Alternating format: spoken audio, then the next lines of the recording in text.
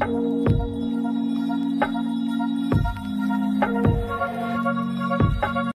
anal canal is the terminal part of the large intestine which is situated below to the pelvic diaphragm. It is 3.8 cm and its location is in the anal triangle of the perineum between the right and the left ischiorectal fossa. It begins at the anorectal junction and it passes downwards and backwards and then opens into the anal orifice into the natal cleft that lies in between the two buttocks. The anal orifice is about 4 cm. The relations of the anal canal: the anterior relation is by the perineal body, and in males the bulb of the penis and the spongy urethra comes into relation, and in females the lower part of vagina lies anteriorly. The posterior relation is by the anococcygeal raphe and the tip of the coccyx, and also the fibrofatty tissue in between the anococcygeal raphe and the tip of the coccyx. The lateral relation of the anal canal is by the ischiorectal fossa on the right and the left sides. Coming to the internal of the anal canal, it forms the upper part and the lower part. The upper part is endodermal in development and the lower part is ectodermal in development. The upper part is about 15 mm, the lower part is about 23 mm. The upper and lower part are divided by a pectineate line or a dentate line. The upper part of the anal canal is about 15 mm and it is endodermal in origin. It contains of 6 to 10 anal columns. So these are the anal columns here, which are also called as columns of Morgagni, and the anal valves are also present, which are also called as valves of Morgagni, and also the anal sinuses. In the anal sinuses, the ducts of the tubular anal glands opens. Coming to the lower part of the anal canal, it is ectodermal in origin and 23 mm in length. The lower part is further divided into two by a white line or Hilton's line. So this line is the white line or the Hilton's line.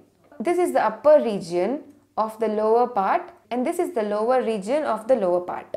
The upper region is about 15 mm and the lower region is about 8 mm. The upper and lower region are divided by the white line of Hilton. The upper region is of non-keratinized stratified squamous epithelium and it is bluish in color with the presence of dense venous plexuses. The lower part, it is pigmented and it is covered by true skin, sweat glands and the sebaceous glands. In adult males, coarse hairs are seen in the lower part. Let's talk about the sphincters. The anal canal contains of two sphincters, the internal anal sphincter and the external anal sphincter. So in this diagram, this is the internal anal sphincter and these three parts together constitutes the external anal sphincter. The internal anal sphincter is formed by the thickened circular muscle coat of the anal canal and they surrounds the upper two-third of this anal canal. So the upper two-third, that is most of the part of the anal canal, is covered by the internal anal sphincter, as you can note it in the diagram. The external anal sphincter have three parts: the deep part, superficial part and the subcutaneous part. The deep part surrounds the upper part of the internal anal sphincter and this deep part is continued with the puborectalis link, and this puborectalis muscle is very important as contraction of this muscle increases the angle, which is an important factor in the continence mechanism of the anal canal. And the superficial part lies at the lower border of the internal anal sphincter. It is elliptical in shape and anterior to it, it is attached to the perineal body. So in this diagram, you can note this is the superficial part and the subcutaneous part lies below to the internal anal sphincter, which form a flat band which is about 15 mm broad and it has no bony attachment. The nerve supply of these sphincters, the internal anal sphincter is supplied by the autonomic nerve as it is of smooth muscle.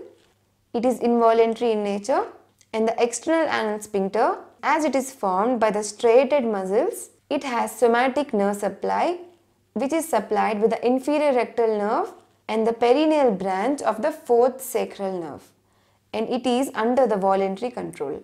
The arterial supply of the anal canal, the upper part of the anal canal is supplied with the superior rectal artery, the lower part is supplied with the inferior rectal artery.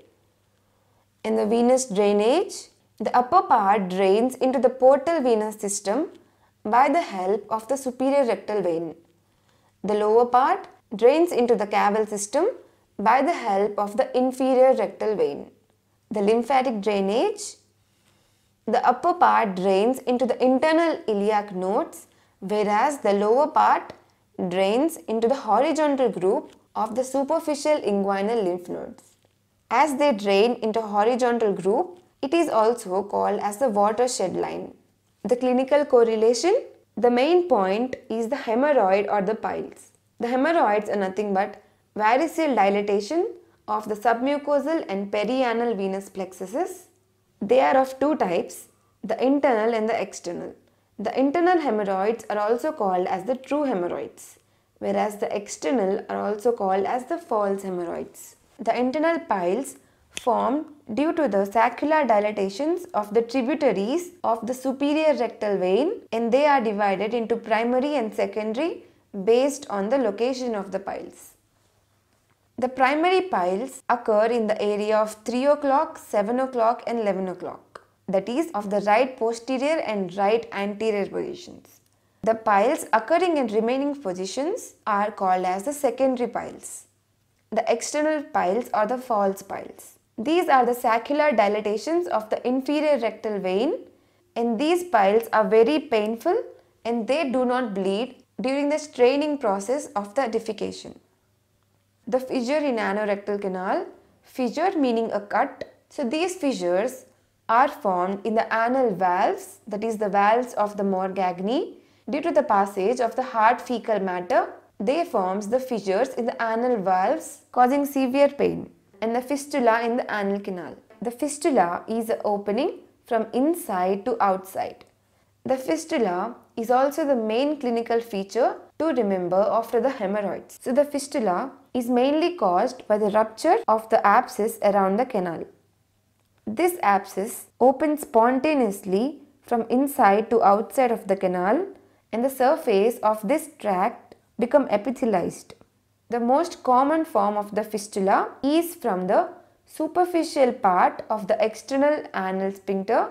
So from inside, that is the superficial part of the external anal sphincter. This is the site for the most common fistula formation. So guys, this is all about the anatomy of the anal canal, its location, course, relations, inner part, sphincters, arterial supply, venous drainage, lymphatic drainage and the clinical aspects. If you like this video, do subscribe to my channel and do check on my recent videos and playlists.